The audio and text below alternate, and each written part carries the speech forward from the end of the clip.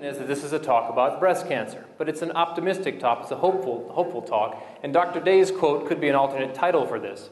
In the next 5 minutes, you'll learn about the you did what way of dealing with breast cancer. It's a very different viewpoint. It's an exhilarating view of the future of cancer treatment, in our opinion, and it's a good antidote to the Breast Cancer Awareness Month pinkwashing that's coming your way soon. Brace yourselves. So, the Bart Simpson slide on credentials. Who the hell am I? Who cares? The current system is chock full of people with credentials and credentialed treatments and credentialed science, and it's not working. We can do so much better, and I'm going to talk about that tonight. Okay, so no, really, who the hell are you?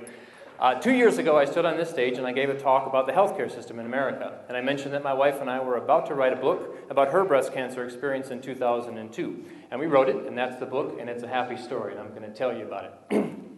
So, 2 weeks before our first child was to be born, Holly was diagnosed with a pretty aggressive breast cancer.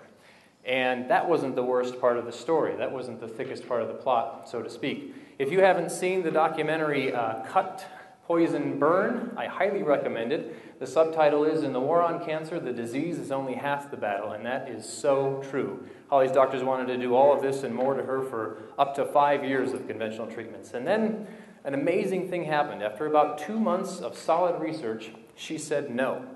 She said no to all of those treatments, and she chose an integrative medicine protocol, and it's 9 years later, and she's the picture of health. She's here tonight. You can see for yourself. Not only is the cancer gone, yes, thank you, but all of those other maladies are gone as well. So how do you explain this? How can you say no to these treatments and do well, even better than before? It doesn't make sense.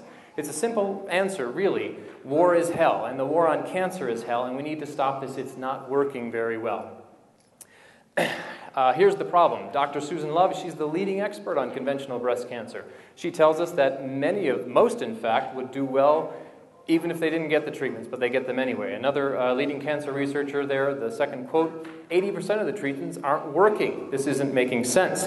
So which breast cancer group are you in? If you're treated for breast cancer, you're in one of these three groups. You either didn't need the treatments, they're only going to make your cancer work, or you're cured, but you're cured at a very high price, a lot of toxicity.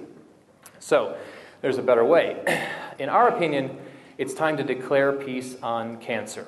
And I'm going to read from our book for just a minute now because we feel very strongly about this and we've worked on this language. The notion of cancer as some foreign invader forms the very foundation of our problems in dealing with it. It gives rise to the practice of waging war against it and justifies the use of the weapons of mass destruction that are conventional treatments. And worst of all, it blinds us to the fact that it's part of us, a product of our biologies and our bodies and our environments, a natural process even. Thus, rather than addressing the underlying imbalances that cause our cancers with the body and its amazing immune system as the most powerful tools at our disposal, we instead sacrifice our bodies as collateral damage in a cancer jihad. Can I get a witness? I'm here to tell you there's a better way, but how do you do this? How do you declare peace on cancer? One of our favorite integrative oncologists said it very eloquently. We look for the seeds of cancer, but we don't know anything about the soil. And integrative medicine treats the soil, and that's how you cure cancer versus merely eradicating it. Conventional medicine would tell you that you can only choose from the bad options on the left, treatments that don't work, are only going to make you sicker, or that cure you at a very high price. There's another option, which is integrative medicine, and it's tending to the soil, and that's what Holly did. Some details, the book has a lot more, but details of Holly's treatment. Herbal medicine, herbs heal. Nutritional science is the foundation of all cancer treatment. Hippocrates said, let food be thy medicine and medicine be thy food. You also have to deal with stress, sweat every day.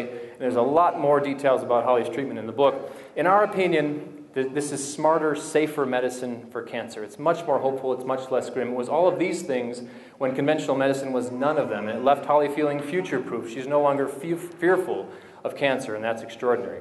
There are some times when the conventional treatments are excellent, and if I could recommend one book, it's not mine, it's this book by Dr. Ralph Moss. It's about chemosensitivity testing, and the gist is, don't guess if your chemo is going to work. Make sure it's going to work before you do that. Dr. Weil and a lot of people are saying this kind of thing. 100 years from now, we're going to look back on this and say, what were we thinking? This doesn't make any sense, this is grim, this is war. And we say, don't wait. You can get well again, and you don't have to get sicker first in order to do so.